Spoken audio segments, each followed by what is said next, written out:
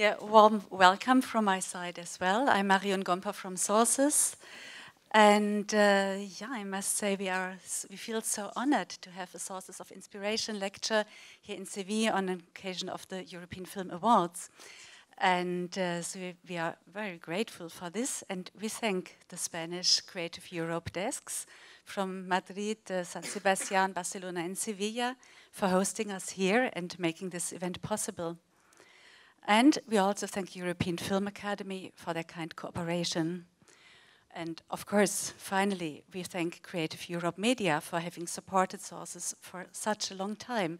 So Sources 2 is a training program that has been offering script development and training for professional filmmakers all over Europe for 26 years now in 30 countries, and almost 170 films developed through Sources 2 have been made to date. Sources of Inspiration is a series of lectures that has been initiated in '92, and since then our printed lectures have been distributed all over the world. And now I'm very happy to introduce our Sources of Inspiration lecturer today, Lukas Dhont.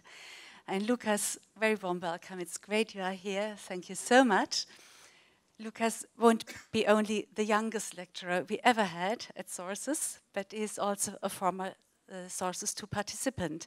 His popular film Girl was developed in a Sources 2 script development workshop 2 years ago. So you can imagine how proud we are. After its premiere in Cannes, Girl won 4 awards in Cannes, and since then took such a successful journey all over the world and won many awards and nominations. It's now the Belgian Oscar submission, and now here in Sevilla is Girl with 3 nominations for the European Film Awards. So let's keep fingers crossed. I'm now very happy to pass the word to Lukas. Thank you very much. Thank you. Thank you, Maria. Thank you. Okay, I'm gonna sit down, I think, but I'll move as close to you as I can.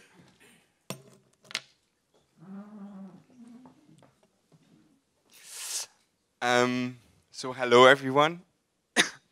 First of all, I have to address the fact that I feel strange sitting on this side of the stage because I was always the one on your side. And this is the first time, actually, I am on this side.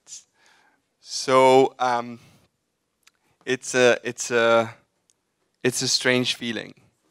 I hope that I will say things during this hour that will inspire you. I'm not sure, as I feel like I am myself learning so much about what it is to make a film or what it is to be an artist. But I decided to talk about who I am and why I did the things that I did and why I made the films that I made, in the hope that there are things in there that are inspirational. First of all, it's important to say that I didn't always want to be a filmmaker. When I was young, I wanted to be a dancer. When I grew up, I had this big passion for dance. And I gave, like, when I was in school, I gave small performances for my classmates. I danced on Destiny's Child, I danced on, like, all the popular hits.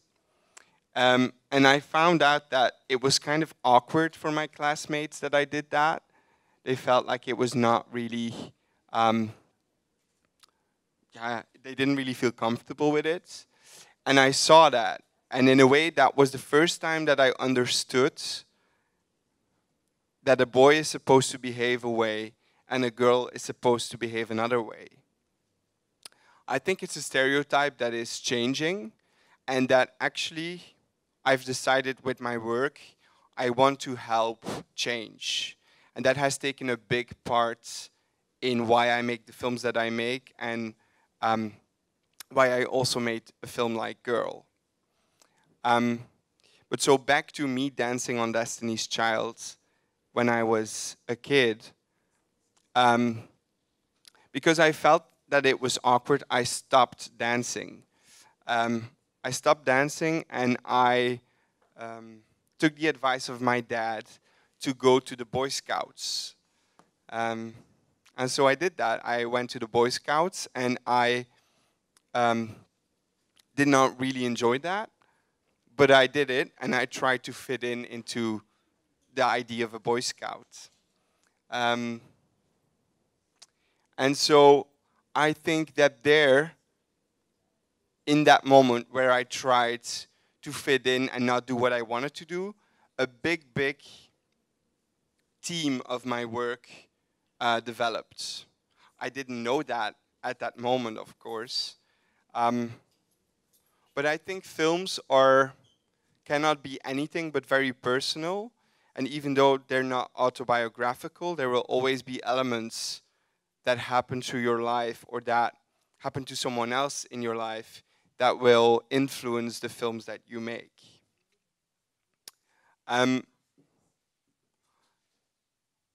At that moment, I also discovered directing people, saying people what to do. My brother, for example, I really enjoyed directing him. And I really enjoyed directing my mother. And I really enjoyed directing my father. To great frustration of all of them, but still I kept on doing it. And for my communion, I asked my mother if she would give me a camera. And she said yes. And that's the first time actually that I had a camera in my hands, and that I started filming something. And I started filming my brother, and I started filming my mother, who really didn't want to be filmed. And I made small little films of it. I didn't edit them myself, a friend of my mom's did. But I started trying to create small little narratives. And actually my mom made me look back, she kept all that. And she made me look back at that material. And sometimes I myself am in the frame. And it was a very confrontational moment for me watching those clips together with my mother. Because if I look at myself in that moment, I see a very feminine boy. And that femininity has been something that has always, when I was younger, when I was a child, that neither my mother or my father were comfortable to discuss that with me. It's only much later that we started to discuss that. But also that element, for me growing up, me feeling like I was very feminine, and like the boys around me were not like that, has become an essential theme in my work today. It's actually always been there, but with Girl, I think it's the first time that I really talk about it so concretely. So back to me having the camera and filming my family. I continued filming, and I was able to start editing myself at the age of 15. And I was really into slasher movies. I was really into horror, and I was really into bodies that got hurt and got stabbed and got slashed. And so I bought a lot of blood, and I tried to have my friends come over and make like a small version of what a very famous movie at that time called Scream. And my fascination for horror continued to stay, and I think that it is because it's a genre in which effect is very at the essence. For me as a filmmaker, the first genre that I discovered was horror, because I felt like it was easy for me to have an effect while I was making horror. I could scare people, or I could be very dramatic, and all these things. And I think that now looking back on that period and looking at my work now, I think that the horror of the body is something that still still lingers through my work, not in the way of a slasher stabber horror film, but in a completely different, maybe more realistic way. But I'll get back to that when I talk about Girl. Um, my father really wanted me to study math sciences in high school. He didn't really like the idea of me going to an art school. And so we had agreed that if I did that, if I studied math sciences, that he would let me try film school when I was 18. Um, and so we had that agreement. And actually, in high school, I was in a very Catholic high school. And although I really enjoyed being there, my creativity and my personality had been really paused. I knew by that time what it was like to try to fit in by being in the Boy Scouts.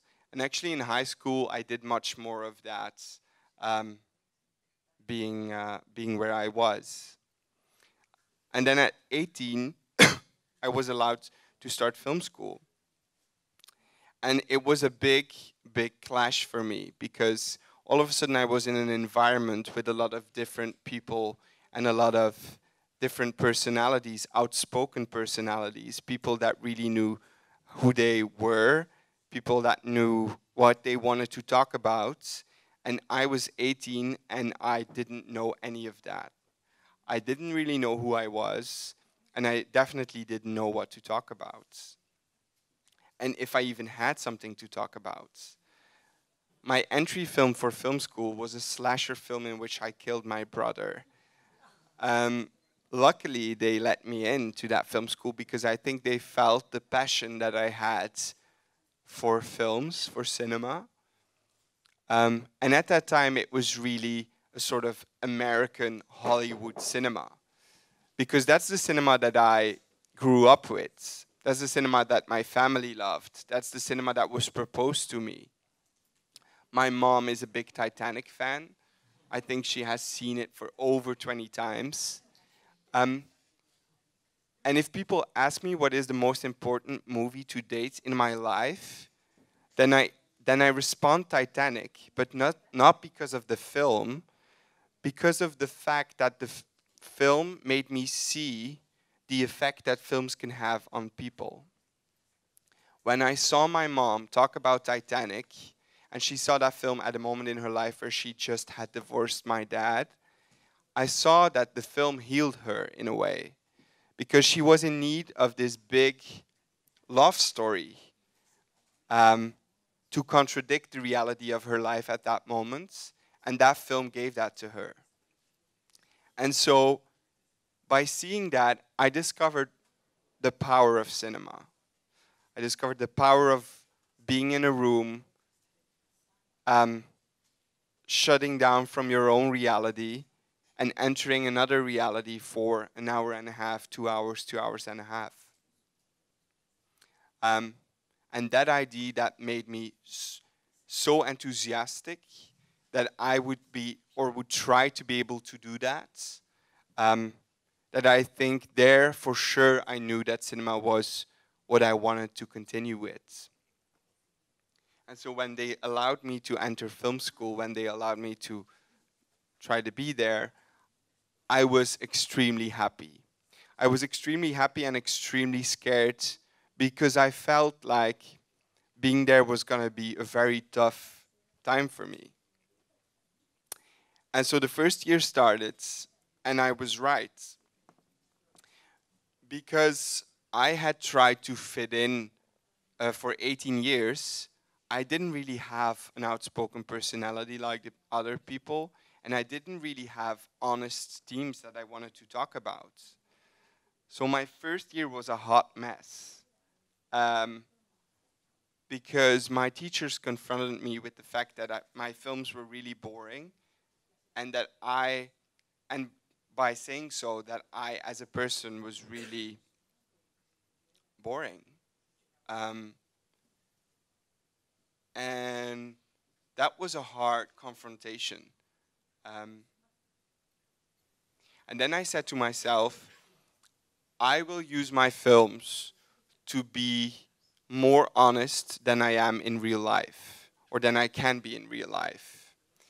And the thing was that I am a homosexual man, and I had not ever talked about my sexuality with anyone. Um, I think now, looking back, if you want to make films, you have to be extremely honest. You have to be extremely honest with yourself. You have to be extremely honest with the world around you. And I think that my films were not good at that moment because I was not. I was not honest.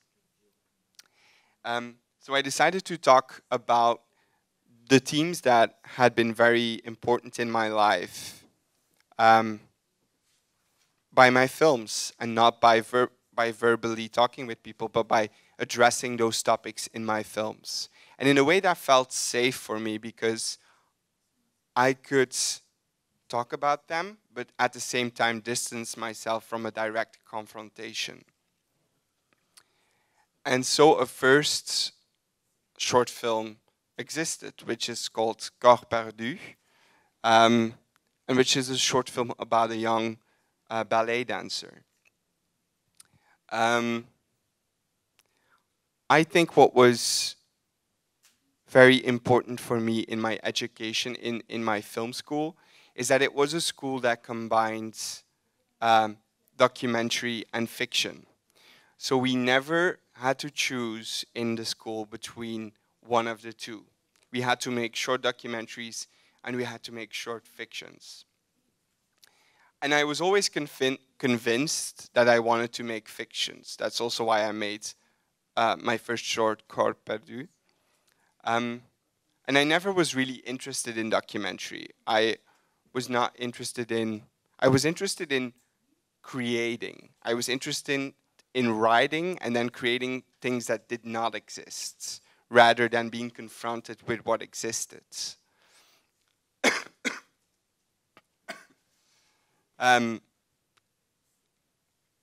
But I had to make a short documentary because everyone needed to.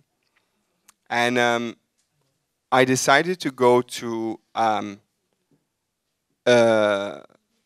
house where children of immigrants and sailors live together while their parents are away. And I was there for 3 months, watching, being with the kids. I slept there. And I was filming myself. And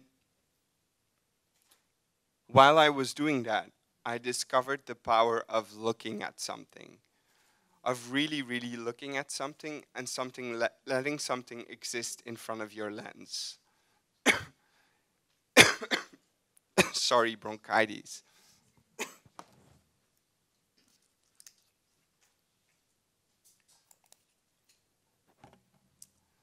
Better. And I had always been trying to narrate, and create. And now for the first time, I was really watching reality and let reality be what the film was gonna be.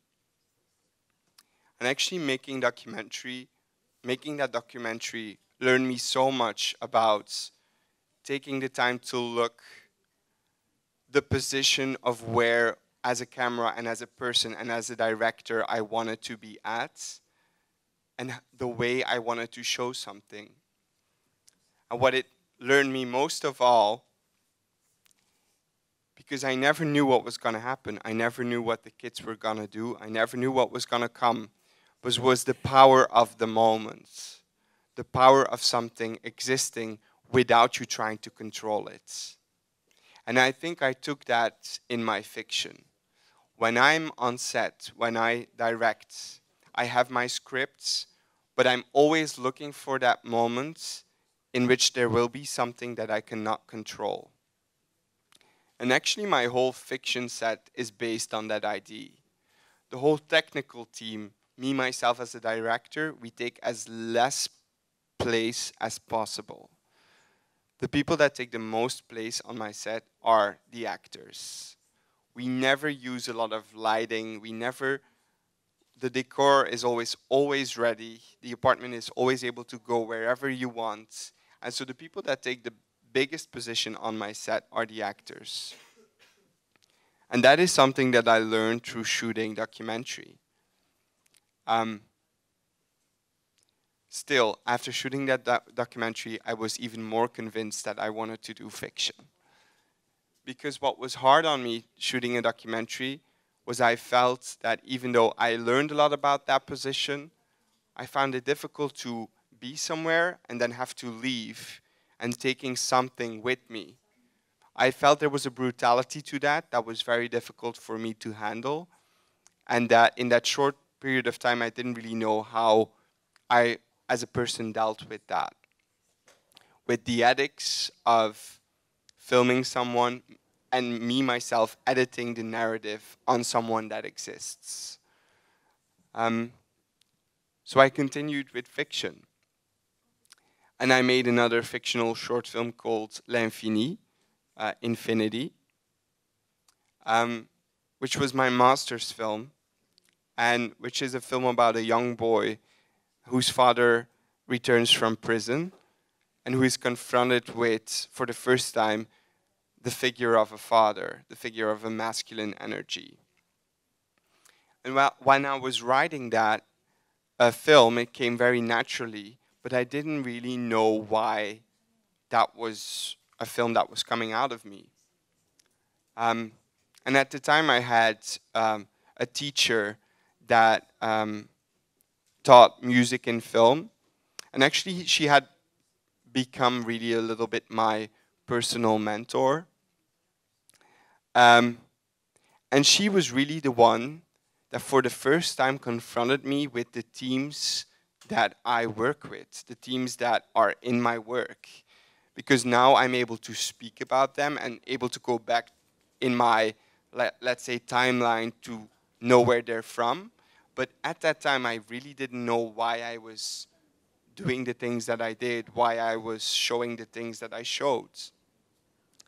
And L'Infini is a film that is a struggle between masculinity and femininity in a very concrete way, a struggle between a father and a mother and a young boy in between. But in a much abstracter way, it is a struggle between a masculine energy and a feminine energy.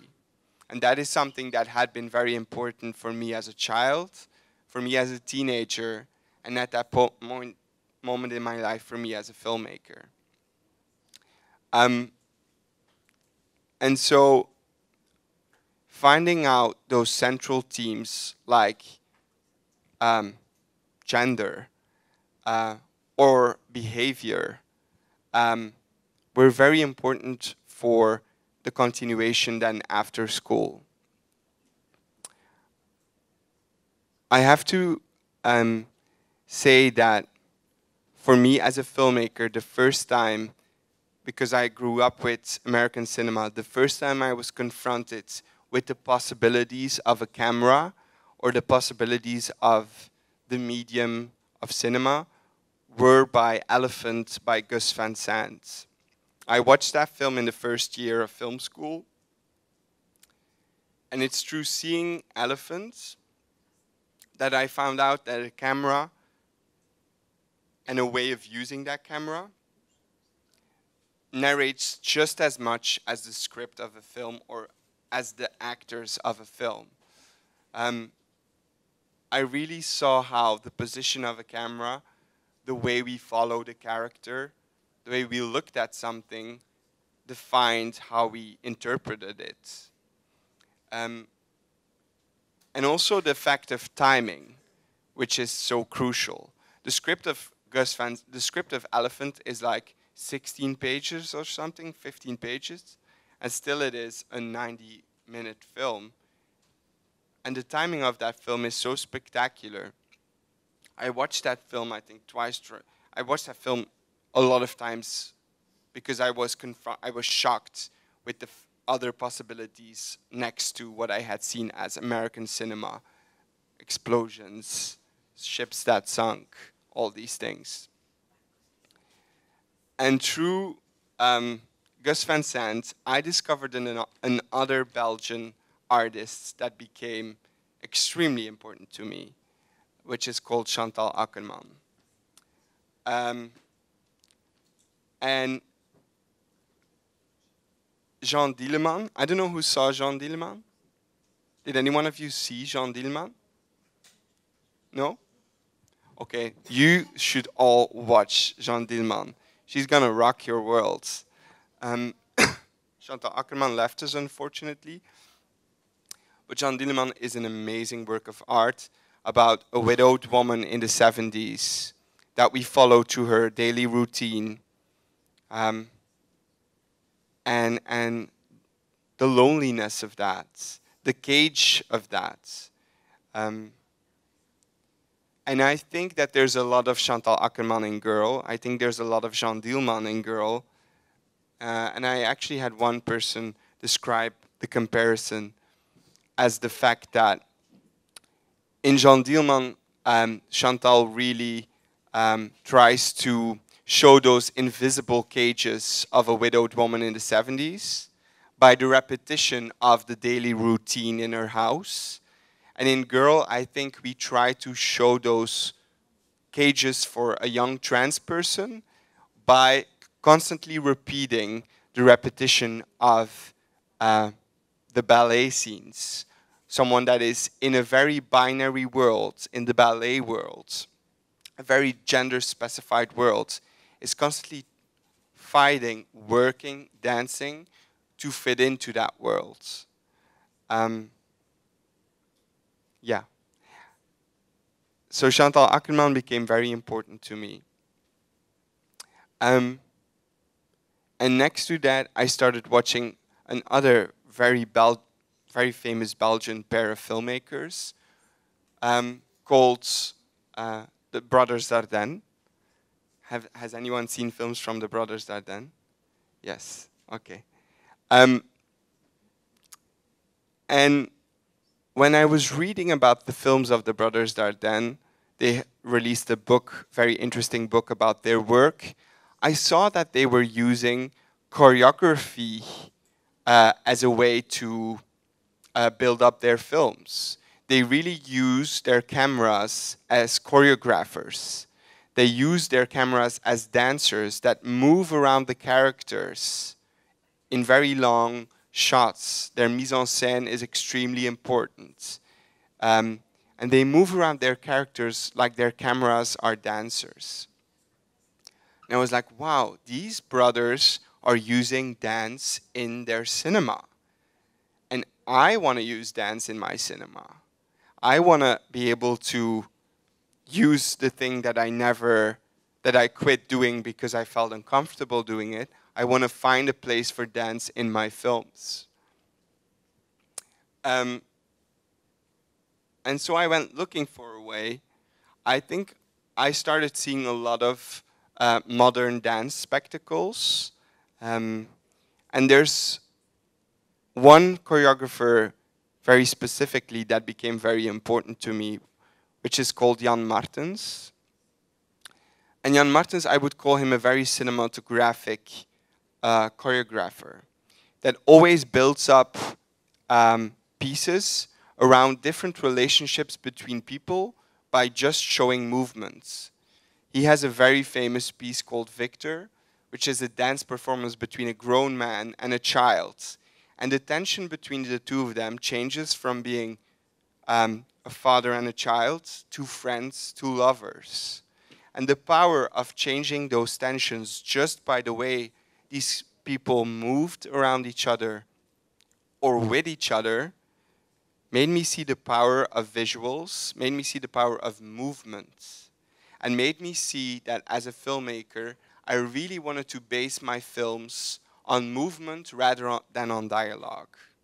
There's so many filmmakers that are so powerful in dialogue, and I can enjoy those films so much, but I knew that it's not my forte.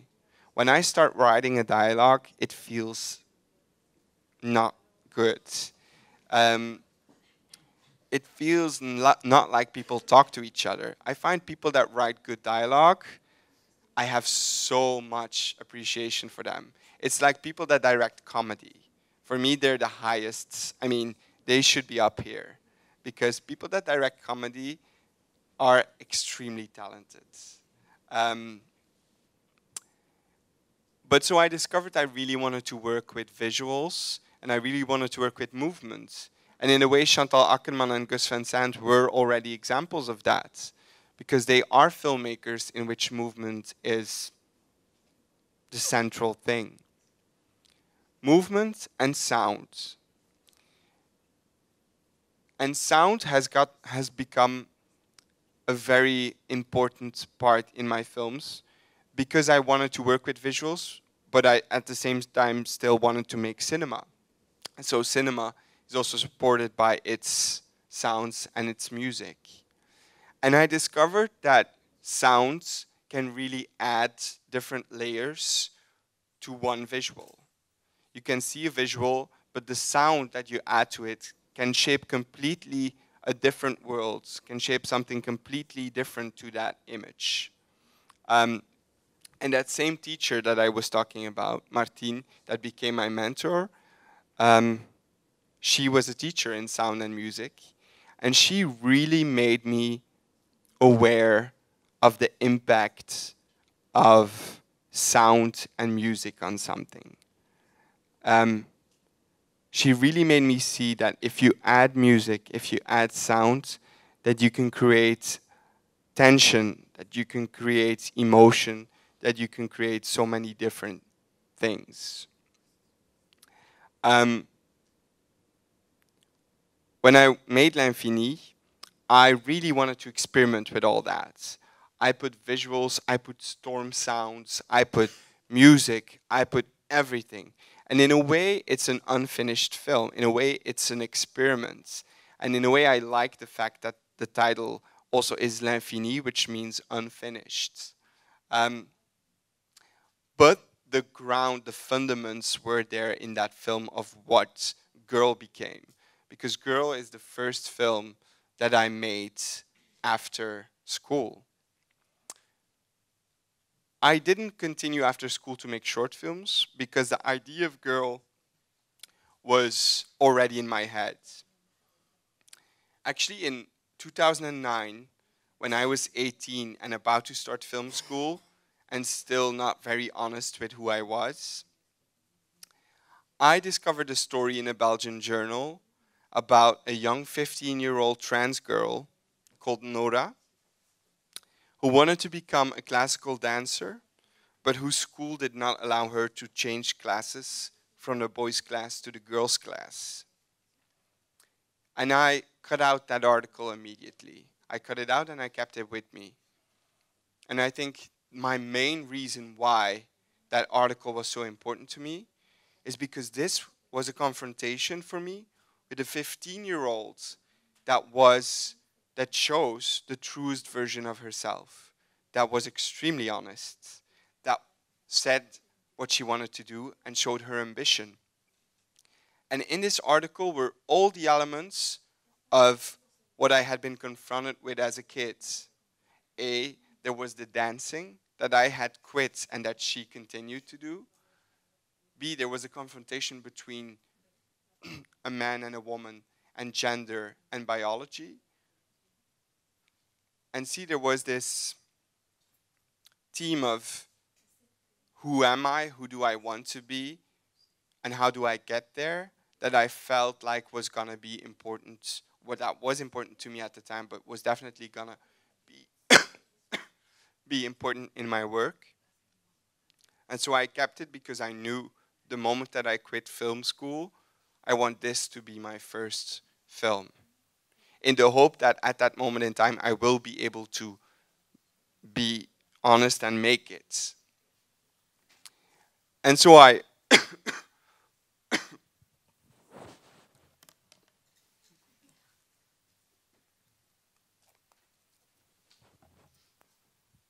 and so I contacted her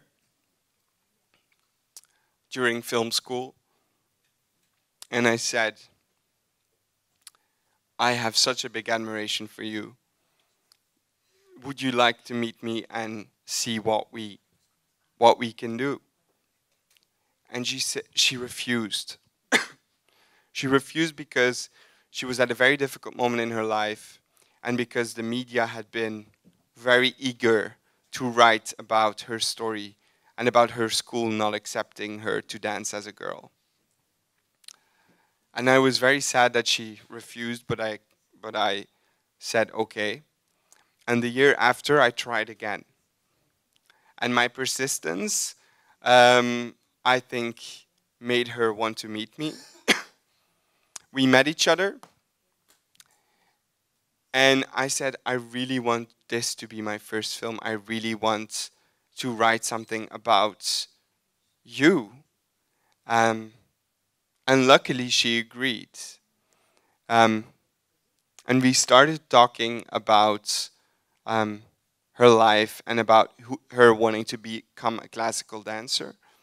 And I think from talking a lot with her, I found out that although she had been very true to herself at a young age, although she had been very honest at a young age, she had come at a point in life where she wanted to disappear, where she wanted to fit in, where she definitely didn't want to stand out and not be the trans girl that is an example or the trans girl that is different. She wanted to be like the rest. And I recognized myself.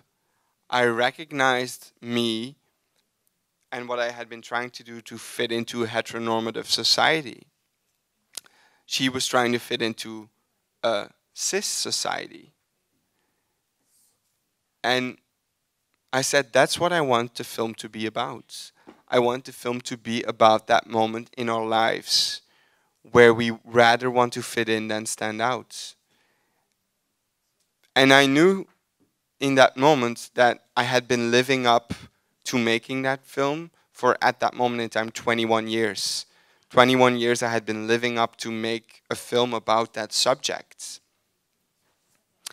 And so when people, sometimes in interviews, people ask me now, as a cis director, can you talk about trans people? Can you talk about trans subjects? And I always, of course, answer to that in a polite way, because you get media trained to do so. But here I'll be more honest, and I'm always extremely upset when I get that question. Because, like, this film is about a very personal subject. And yes, this is a trans character, and yes, I am not trans. But we are both human beings that go through emotions, that go through phases in our lives, and we understand each other even if we are not exactly the same. And so for me, I have always seen cinema as a bridge. I make cinema because I want to have an effect on people, but I also make cinema for myself. And when I make it for myself, is because I want to get to know someone and I want to understand other people better. And by doing so, I understand myself better. Cinema, and now I'm stealing words of Sebastian Lelio, this is a life lesson that doesn't come from me. Maybe it's the only life lesson you'll get. It's from a much more advanced director. Sebastian Lelio talked about it as cinema should not be a wall. People ask me, can I make something as a cis straight man about a trans woman? I say yes. Yes, if I do it with respect. Yes, if I put the work in. Yes, because I make cinema to try to get to know the world and let that world be seen by other people. And I feel exactly the same way. And that's also how I feel about acting.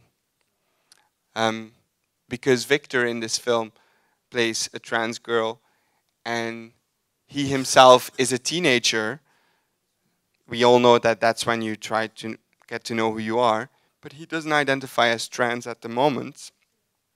And that sometimes has led to controversy, which has always really confused me, Because yes, we want to see trans talent on screen. Yes, we want to hear trans voices. That's one of the reasons we made this film. But we don't want to fight for inclusion by exclusion. We don't want to limit performers to their identities. We want to open up the barriers now that we're trying to open them up.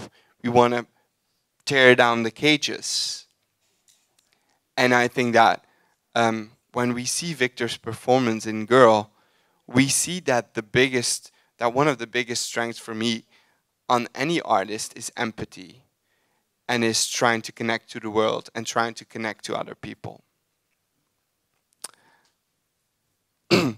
Okay. And so when I was writing Girl, the dialogues that I had between Nora and myself were at the base of the script. I didn't want to write alone. I didn't want to put myself through the solitude of writing alone. People that write alone, wow.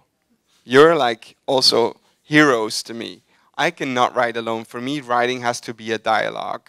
Otherwise, if that dialogue is interior, which it also becomes sometimes, it's a very lonely place for me.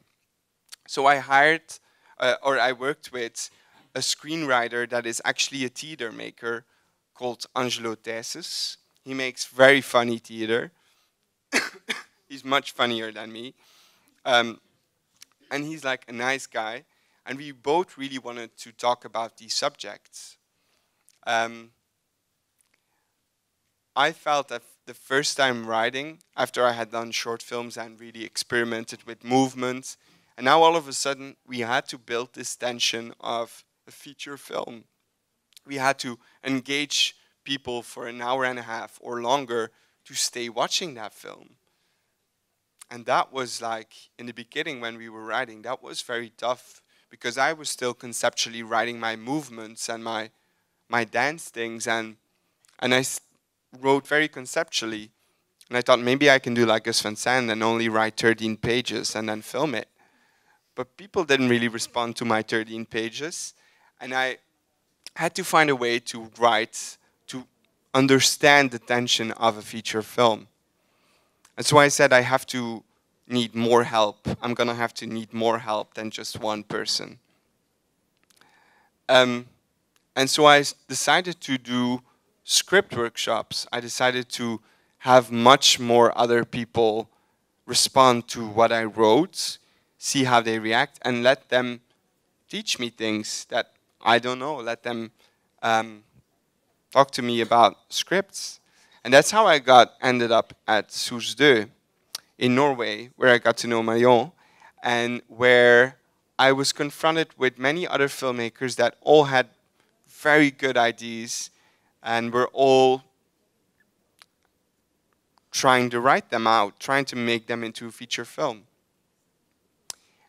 And you get a lot of reactions. You get a lot of people reading your stuff and reacting and thinking, and that sometimes can be very confusing, but it's also extremely helpful because you start to see which reactions come back, and you start to see which reactions you resonate with and which you don't resonate with.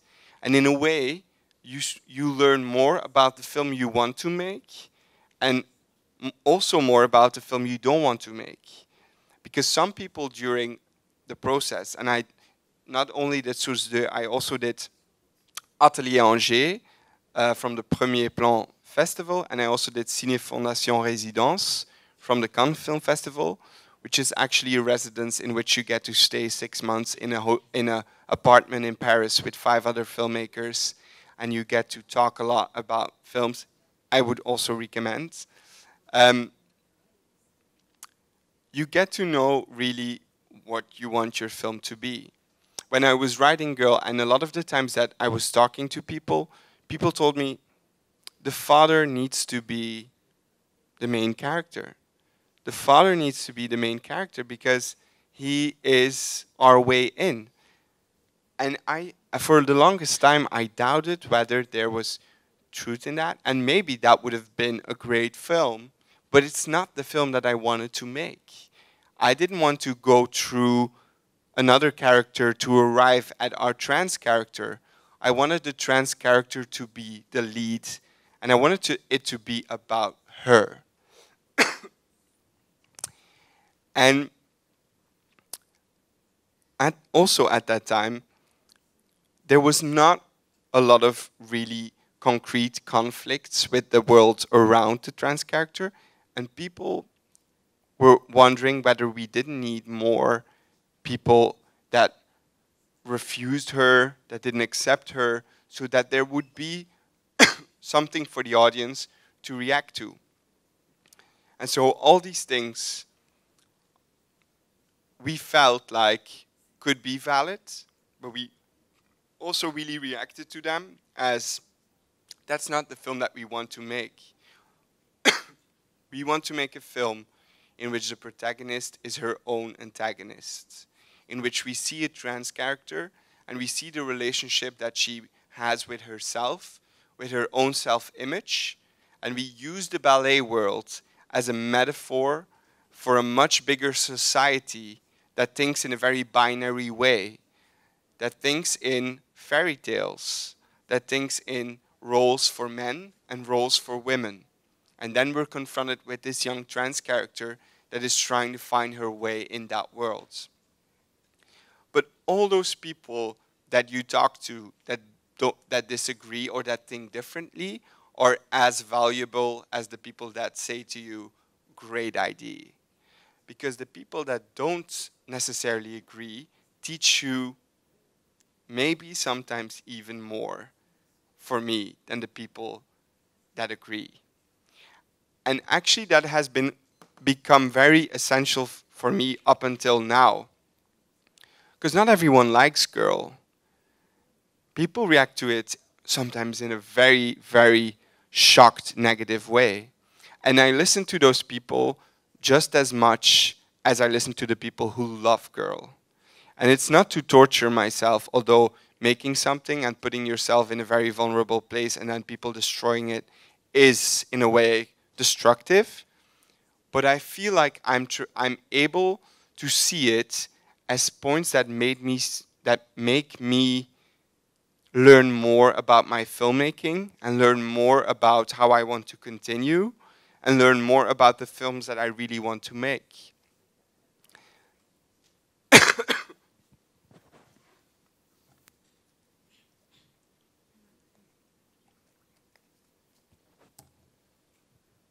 And so I feel that that is a very calming, comforting idea for myself. Because when there is criticism, I'm able to say to myself, I will use this. I will use this for me, and I will not, of course, it's theory. In practice, you're always a little bit hurt and you want to shed a tear and call your mom. But I try to see it as something useful.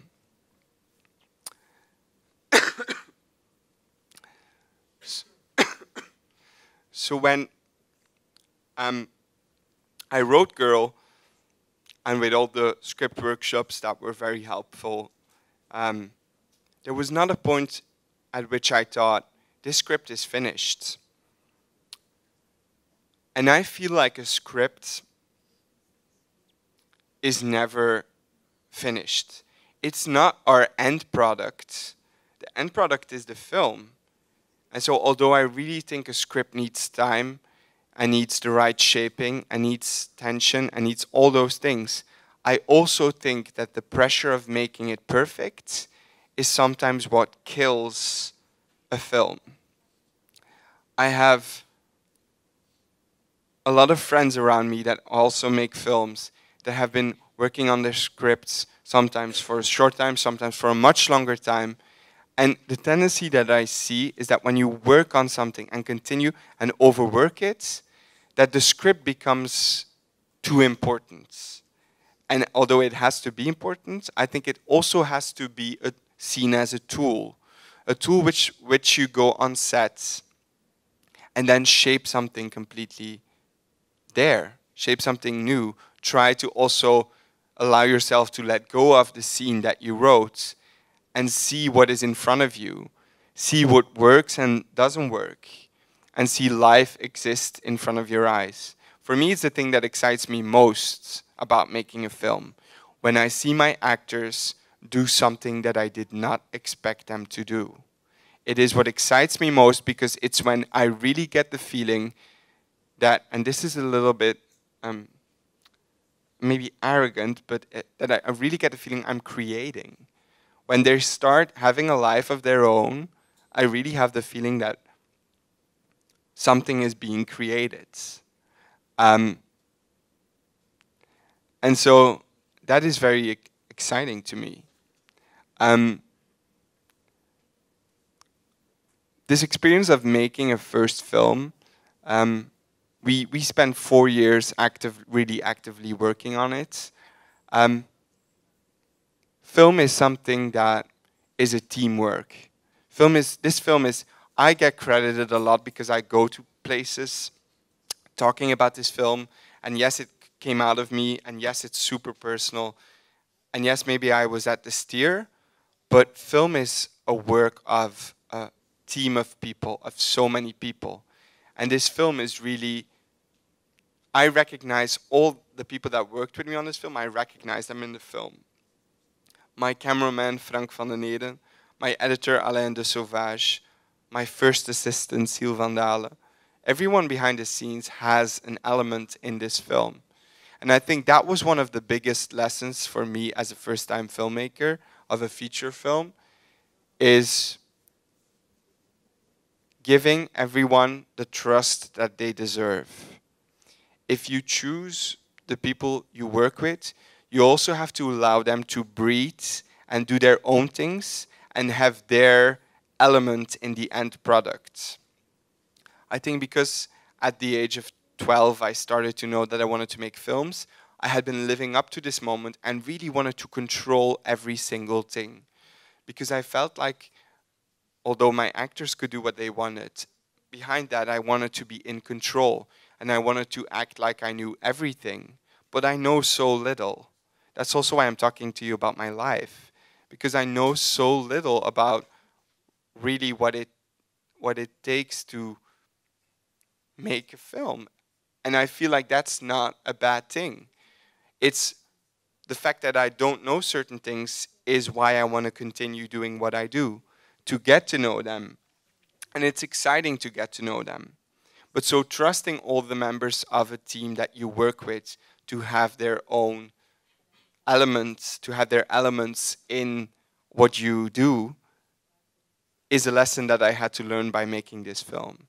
Because sometimes I feel like I try to control it too much. And it could have been okay for me to also say, I don't know what to do with this now.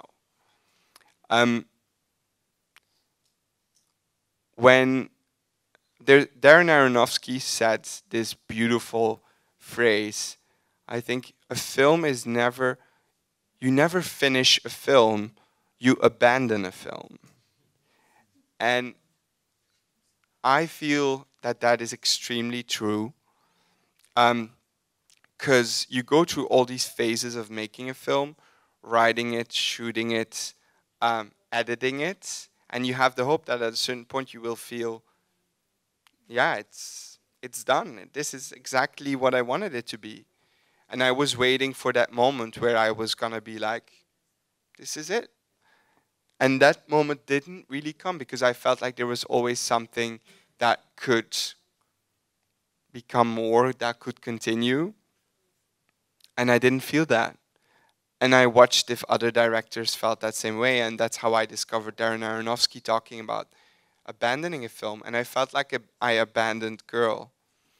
And that felt strange in the beginning, but at a certain point, it felt also liberating. It felt liberating to abandon her. Often people say that a lot of times the first film of a filmmaker, the first feature film, is really the film that they have been living up to for a long time of their life. So it's a lot of times a very important film in their life. And that's also why a first film, I have the feeling of a lot of directors that I know, is one of my favorite films of them. And I have the feeling that with Girl, that is absolutely true. This is the film that I had been living up to, that I really wanted to make as a first film. I hope it will not be. I hope my next one will be better, but I'm afraid of it. Well, afraid is a strong word. I have mixed feelings about it. So yeah, that that's, I think, what I wanted to say. Maybe I should talk about the music in this film. Who has everyone seen Girl? Okay, that's nice. I have to talk to you about Valentin Hadjadj, which is my composer, and who I worked with for the first time on L'Infini, my last short film. I got to know him at a festival in Aubagne, and someone said to me, this guy is the new Mozart. And I was like, okay. And I listened to what Valentin was doing, and it was extremely, extremely powerful. And so we started to work on basis of the script of L'Infini. He started to make music on the basis of the scripts. And actually it was so nice because before I created something, it's like Valentin tried to concretize. Is that a verb? We all understand what I mean. Concretize my thoughts and my writing. And so it's like before I even started creating, Valentin created music. And that music, we played it on set, and I played it to my actors, and I played it to myself. And it was a very powerful thing because we felt like they were entering, he made us enter the atmosphere of the film. And when so I knew I wanted to collaborate with him on Girl as well. And he started writing music very early on during the first, second, or third drafts of the scripts. And when I talked to him, and actually when I talked to everyone, every single member of my team, I always said, I want the film to have a physical effect. I want the film to work physically. I want people that come to watch the film to have a physical experience. And Valentin really, I think, understood what I wanted. And he went to listen to a lot of Arvo Pärt, with a lot of like sharp sounds, with a lot of violins, with a lot of sharpness. And the first music he created was so extremely hard to listen to. It was like physical. And then he continued on that path, and he really, I think he is really, to me, a collaborator on the effect that I want to have with my films, because I feel like the music in Girl is really adding to the physical effect in the dance scenes, or the physical effect that the film has. And this word physical has become very, very important to me. It was important actually in all my shorts. It was important in Girl, of course. And one thing I discovered after making 3 shorts and a feature is that there's one thing that is always coming back. And that is, I think I'm analyzing myself, of course, but with my camera, I always seem to tend to try to touch the characters in front of me, or I always seem to try to physically interact with people. And it's actually something that I didn't allow myself to do in real life for 22 years. For 22 years, I didn't allow myself to have a physical relationship with another human being. And I feel like in my work, that's what I'm trying to do. Not only on a mental level, trying to get to know people, trying to understand them, trying to reach out to them, but also very much on a physical level, I try to touch them. And I think that's why my camera has always been extremely close. My camera has always been really trying to focus on the body and is really trying to, yeah, be intimate. When I was talking with girl about every member of my team, I always said I wanted to be physical. I wanted to work on the body.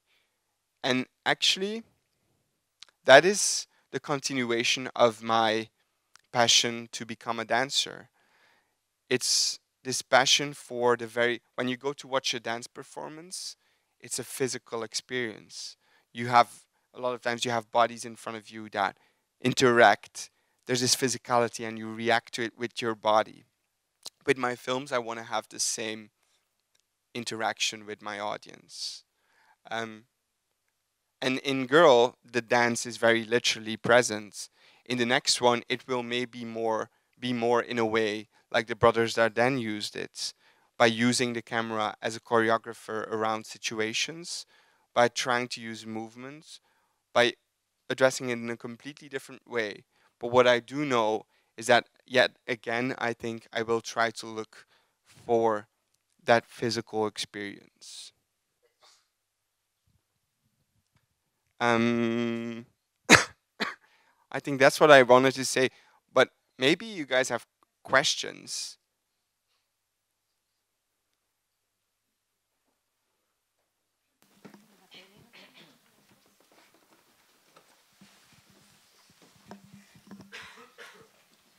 Lucas, Yes. I would suggest that the audience, no, sugiero que sea la audiencia porque ha estado estupenda. Yeah.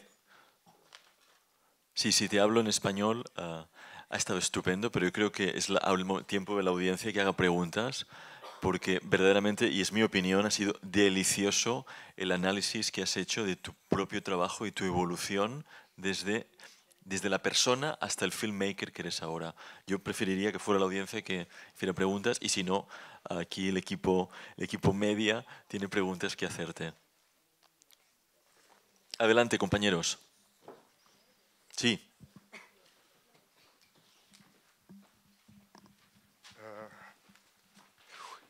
Bonjour Lucas, on peut se parler en français, Oui. ça va? Je m'appelle Oscar. D'abord bravo parce que c'est magnifique, comme on vient de le dire. Tu te donnes, tu es d'une générosité très très rare. Et en expliquant vraiment tout ton parcours, c'est vraiment très très précieux pour nous tous ici de t'écouter. Merci. Et je voulais savoir, donc tu t'es montré, nous as parlé de tout ton côté artistique, mais financièrement, comment tu as obtenu des fonds pour faire ton premier long métrage, concrètement? Voilà. Okay. Yes. So, when I was doing my studies, I got to know another Flemish filmmaker who's called Felix van Groeningen. And he made a movie called Alabama Monroe, The Broken Circle Breakdown, Belgica, and he now made his first American film called Beautiful Boy with Timothée Chalamet, which you might know. And I made a lot of making of for his films, and I also helped him cast his films. And he was one of the people that really taught me a lot about how to be on set. And through him, I met a producer called Dirk Impens. I met Dirk, and we got along very well. And I pitched him the idea of Girl. I told him about this article that I had found of a young trans girl called Nora, and how I really wanted this to be my first film. And he resonated with that, and he said, "Look, I want to produce it. If you wanna make it, I want to do it." And I was surprised, and I was like, "Okay, yes, of course." And it was before L'Infini was made, but I knew that he wanted to do it with me, and I wrote a first treatment that he absolutely hated. And so I thought, oh no, I'm gonna lose him. So I kept I rewrote and I rewrote, and it was before even there was another writer, or and he still didn't like it, but he felt like I was really ready to invest what I had to invest. And then L'Infini, in Belgium, we have a very famous festival for short films called International Film Festival of Leuven. And L'Infini won the jury prize, which got me a little bit of visibility in the Belgian film sector. The film didn't really do well outside of Belgium. Festivals didn't really like the film, and the film is really an experiment, I must say. But in Belgium, it got some visibility. And we handed in immediately that that film got the visibility, we handed in the treatment that was at the time Under My Skin. The project was called Under My Skin. And we got the money. We got money to start writing this film. And Angelo came on board. We continued to write. We went to Source 2. We went to Cine Fondation. And a year and a half later, we handed in the script. And they said yes. And so a lot of the times in Belgium and probably in other countries, you hand in something and you get a no, and you have to re-hand it in, get a no, you have to wait. And with this project, every time we handed it in, we got a yes, which is we got a very luxurious position to be in. And in all my short films, I have always used French and Dutch. I really want to identify as a Belgian filmmaker much more than a Flemish filmmaker. Belgium is divided into two parts, a Flemish part and a French part. And I really want to be able to unify those two sides of the industry, those two sides of the country. I really want to unify them. And so the French-speaking part of Belgium really resonated with that and also immediately said yes. And then we tried France, and France said no. And they regretted afterwards, after this film went to Cannes. But the Netherlands gave us some money. And so we didn't have, I mean, we made the film for 1.3 million euros. So we had enough. We didn't have cranes, or not that I would need them. My style is not very craney. But we had the money to make this. We shot the film on 32 days. The first 6 days of the shoot, we did all the dance scenes, which were very intense because we had casted Victor, this young, at the time, 15-year-old ballet dancer that had never danced on pointe shoes because he had always been training as a boy, never as a girl. So for the 3 months before the shoot, he had been training to do everything himself on points. But it was very demanding for his feet, very dangerous for his legs and his feet. And we had to really do it in the most responsible way. So to shoot all those scenes on 6 days, I mean, it was an intense first part of the shoot in which we were all really overwhelmed by everything that happened and we needed to do. But I must say that the financing of this film went extremely smoothly for the budget that we had. The only worries that there were sometimes was the combination of a first-time filmmaker and this subject. Because a lot of people had really feared the subject, had the feeling that this subject was very delicate. And I mean, I have to say they were right, and they are right.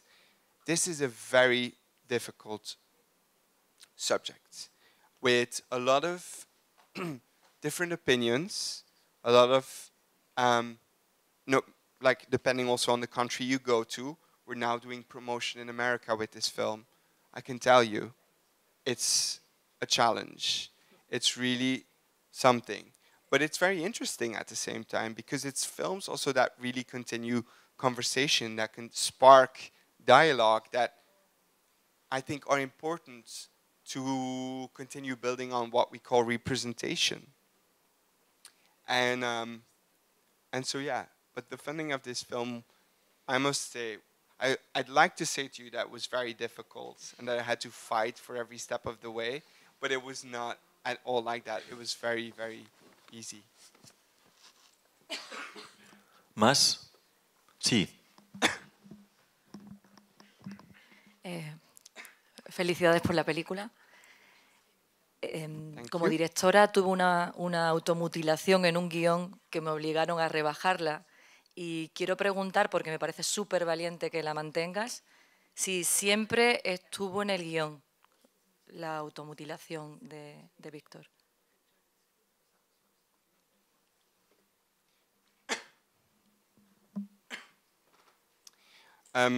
That's a very good question. It was always in the script. It was always in the script because it was one of Nora's darkest thoughts. And when she told me that, I had an extreme shock effect. I understood when she told me that the necessity of her to be in another body. And I felt like in the arc of the film, using the ballet as a metaphor for a society that is so binary and divided into male, female, and ballet also being this genre in which you have a lot of horror of the body, in which it's really about manipulation of the body, conforming the body to this perfect ideal of perfect form, to the most elegant feminine form, and this young character trying to find her way in that, representing something new, representing someone that is not, for whom it's not as easy, this division. I felt like it made a lot of sense, and I felt like it was the end point in an arc that we wanted to make. But literally 90% of the people that I presented the script to that read this scene absolutely hated it. Hated this scene, wanted it out, couldn't believe that I wrote that, had very, very extreme reactions to it. And I guess in the script phase, that convinced me even more that it was something that people reacted to, that was something that I needed to keep in. Now, looking back on it, because a lot of the times when people refuse, when a lot of people think it's very, see that, the metaphor and everything, but sometimes people refuse to see the metaphors or the things, and then they only talk about the ending. And that is something that was predicted in the script phase. People said, people are only going to talk about the ending. You're going to lose so much of the subtleties because people are only going to talk about the ending. They were right. A lot of, I'm generalizing, not all the time, but a lot of the time people, because it's so impactful, talk about the ending. And I feel like with cinema, especially with cinema about minority groups, we are in such a specific time. We are in a time where political leaders refuse to see the existence of certain minority groups, in this specific case, want to erase trans people, that we need art to be emancipatory, that we need about these groups, that we need to see trans characters conquer, that we need to see them shine, that we need to see them brave. And I also need that, but I also need to see these characters make mistakes. I also need them to see them in a human way, and I also needs, for me as a queer artist, thinks it's important to see those characters in difficult relationships with themselves and not only present them as fighters against the outside world. Yes, we need that. We need to see that. But I also need to see the other sides. And I really feel like now also presenting the film like it is and hearing a lot of reactions of, for example, trans kids and their parents, that I'm very happy that I kept it in. I'm very happy that I persisted, but it was the most difficult part in the writing and in the making of this film to stand my grounds, because I also, during the making, was really a lot of the times reflected with, is this right? You know, even if I was convinced about a lot of the things, that was really something I was wondering, is this right? And that is as making this film, it was like a dangerous, in a way, a dangerous thing. Because if it was not right, yeah, then we lost a way of our story, or we lost our arc. And people disagree with me on that, but I feel like it's really where I wanted this film to go.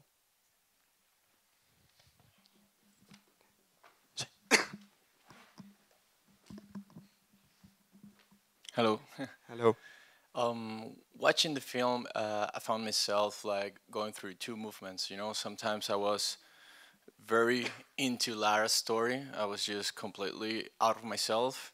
And then next moment I was really inside of myself, thinking about my own awkwardness or insecurities and really relating with the character, but just being reflected in myself.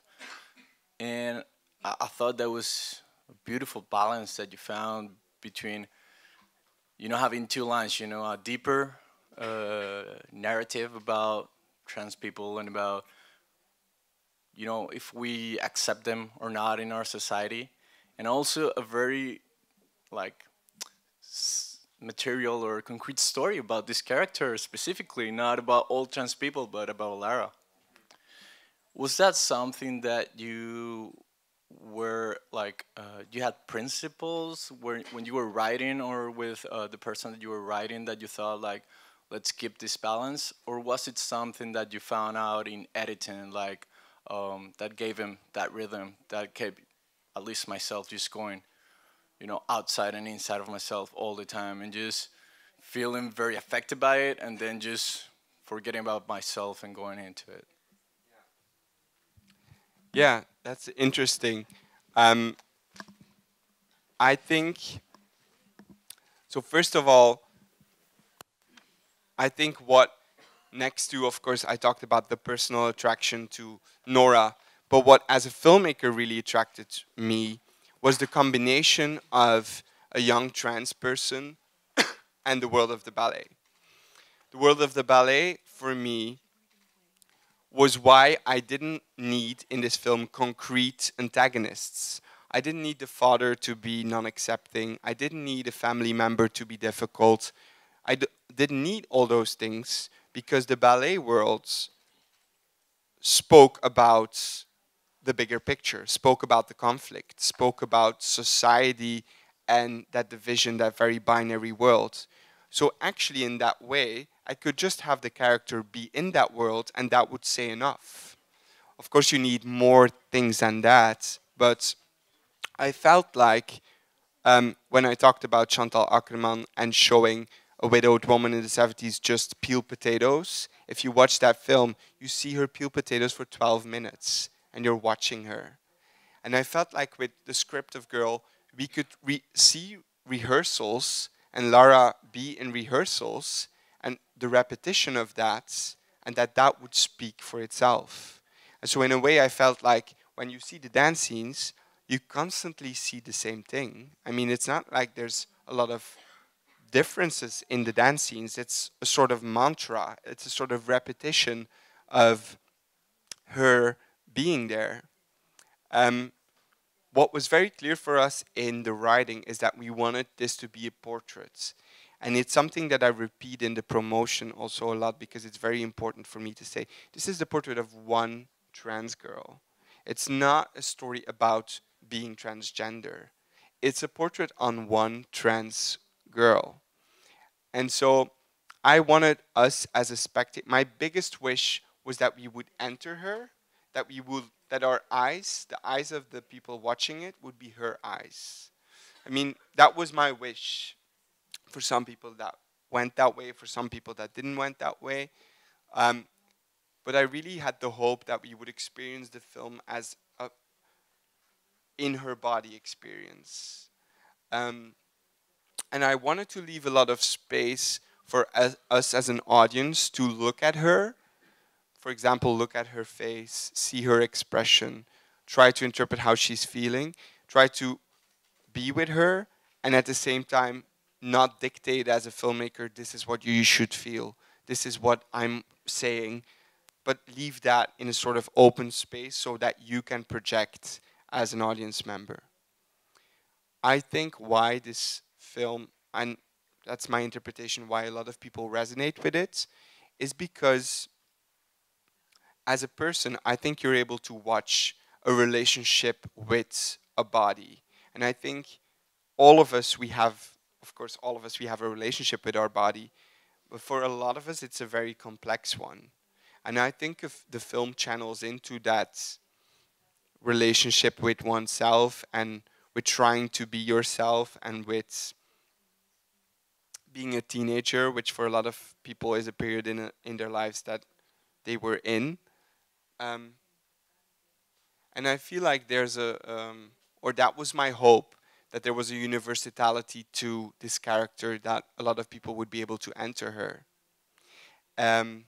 When I think about showing queer characters, I try to think of it as, for example, how for me Barry Jenkins shows black characters.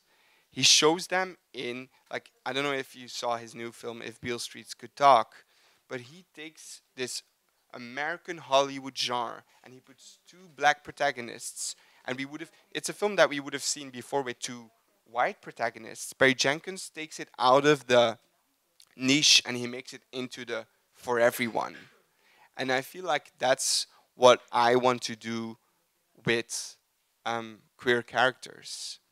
And it's at the same time, it's something that people blame me, because a lot of the times, or sometimes, when you hear a trans person talk about the film, some love it, some don't, and when they talk about it, they say this is a film made for cis people, because they say it's a film made for a wider audience to understand this issue. And I disagree. This is a film made for the widest possible audience as possible, whether trans or human. I always go to look in my characters for that what connects us, so that my audience can connect with them. I never try to look for what makes them specific. I mean, this is a specific character, but I try to look for those things that make it resonate with me and resonate with all of us. And so that's why I hope that as an audience member, you're sometimes with her on this journey, and sometimes you're with yourself, thinking about a part of who you are and where you're at. Sí, al final. Al final.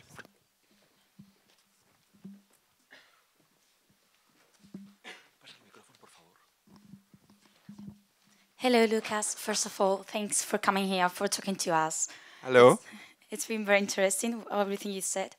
I'm kind of interested in the way you as a director project yourself in your films, because sometimes I feel like there's a kind of a conflict there, like being honest and making an autobiography. So do you think it's possible to make a honest fiction without talking about yourself? There's this thing. I never, ever have had the need to make an autobiography. I've never wanted to make a film about a moment in my life. Some people maybe do. I've never had that. On the other hand, my films are extremely personal. And I don't think you can make something and not have it be extremely personal unless you do a film as for a studio that you directed as like how do you say it? I'm losing the English word for that, but like you understand what I mean. If you write something and you direct it and it comes out of you, it's extremely personal. I can, and I'm too close, I don't watch the film anymore. I've watched it once in Cannes, and ever since I've not seen it anymore. I will look at it probably in a year or so, but I know how personal this film is. I know how much of myself is in it, and that's quite a lot. And I think, for example, when I was talking to you about the things that were important when I was young, the dance, the masculinity, femininity, the roles, the behavior, but also very much the relationship with my body. I had a very complex relationship with my body as a teenager. And I would say I had a lot of, it sounds heavy, I had a lot of suffering, and I think I put that in this movie. And in a way now it's out of my system. I mean, this film was not only something for an audience, it was very much something for me. And I've always, the main reason why I make films is for me, not for you. Although I hope they are something for you, but I make them for me because I make them to process something out of my life. And in a way, this film was also a way for Nora to process that part of her life. So for the two of us, it's a time document. And that's a luxury to be able to do that. I'm in a very luxurious place where I get to do therapy while also doing my profession. So, yeah.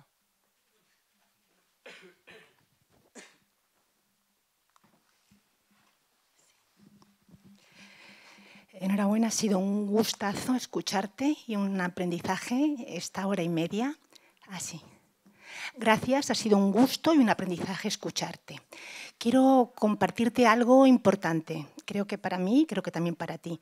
En el año 92 leí una tesis doctoral sobre transexualismo en España, en la universidad, en el año 92. La empecé a hacer en el año 82 sobre androginia. Y terminó siendo sobre transexualismo.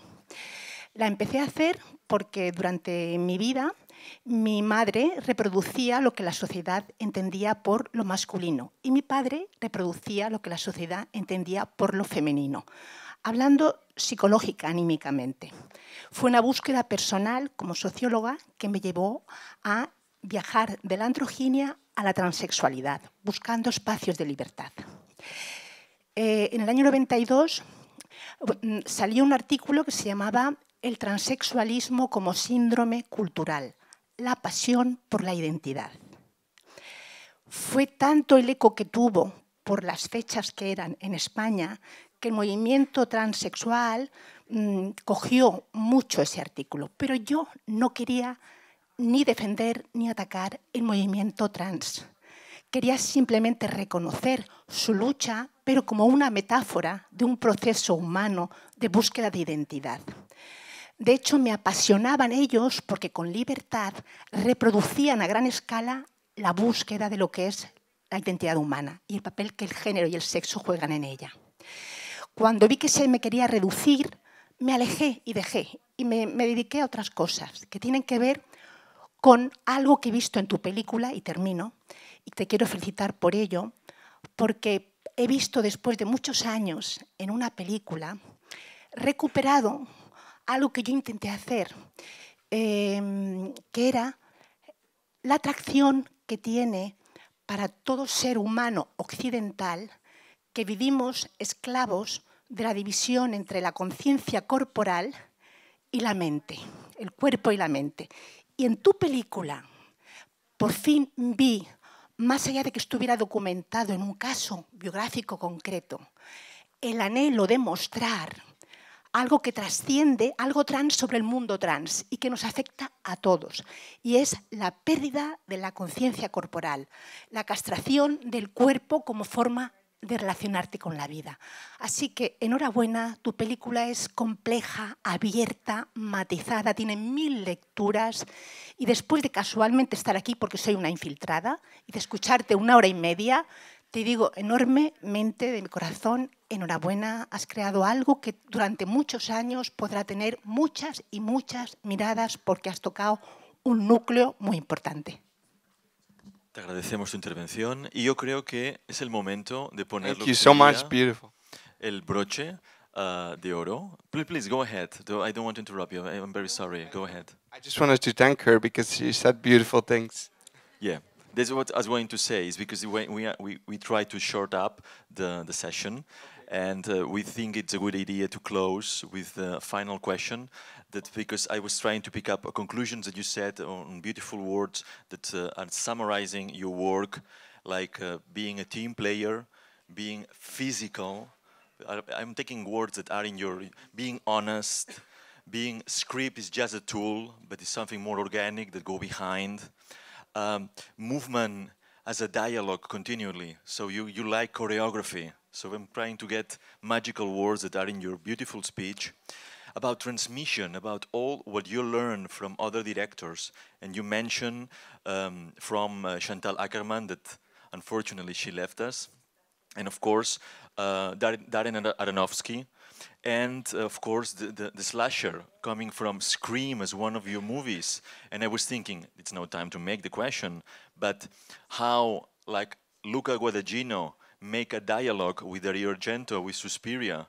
Would you love, it's a potential question, to do a kind of a dialogue for the Tenebrae, for whatever movie comes up, using dancing?